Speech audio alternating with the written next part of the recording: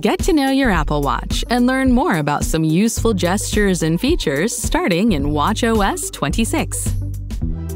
When you receive a notification like an incoming message, you'll feel a tap on your wrist. To respond right away, raise your wrist. Then you can tap the Apps button to the left of the text field to share your location, send an emoji or a GIF, and more. Or you can tap the text field to dictate or type a response. Let's scroll down and share our location with our friend.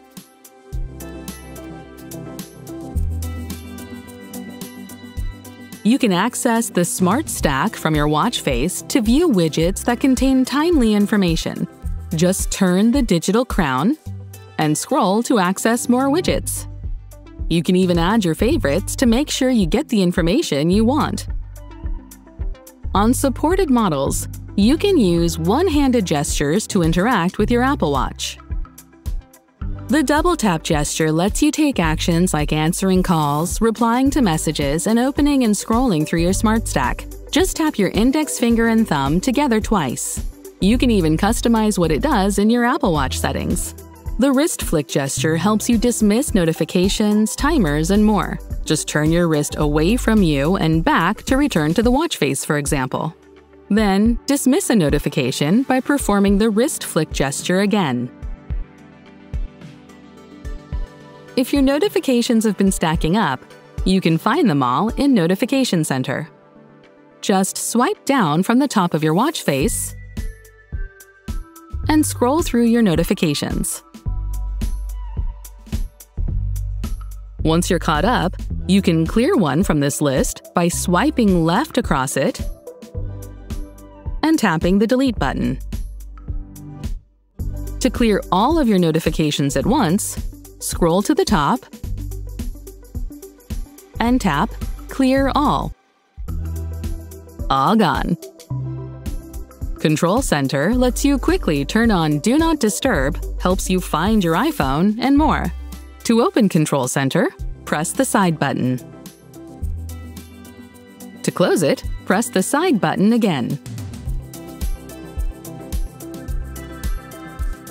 Want a fresh appearance for your Apple Watch? First, touch and hold the watch face. Then, you can tap Edit to customize the current one, or swipe left or right to change to a different watch face saved in your collection. If you want to create something new, swipe left all the way, and you can tap the New button. You can also use Siri with your Apple Watch. Press and hold the digital crown, then say something like, "Remind me to pick up dog food in the morning." Okay, I added it. Thanks, Siri.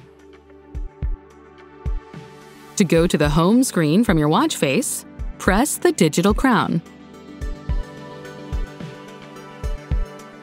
Now you can tap any app to open it. Let's open Activity and check how our rings are doing today.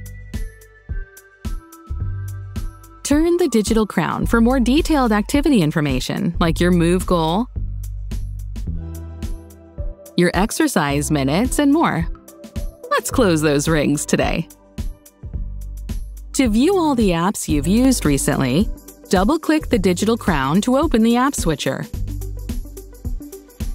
You can tap an app to reopen it, or scroll to view more. Notes is new to Apple Watch starting in watchOS 26. Let's tap it and check it out. Nice! If you need to make an emergency call, press and hold the Side button and drag the emergency call slider to the right. This attempts to call emergency services and send a text message with your location to your emergency contacts if you have any set up. You can also keep holding the Side button until your Apple Watch issues a warning sound and starts a countdown. When the countdown ends, your Apple Watch attempts to contact emergency services. From this screen, you can also turn off your Apple Watch. Tap the Power button at the top right and drag the slider to the right. To turn it back on again, just press and hold the side button until the Apple logo appears. This is just the start of what you can do with your Apple Watch. Now you're ready to explore more of what it has to offer. Not all features are available in all regions, on all models, or with Apple Watch for your kids. Some sequences in this video were shortened.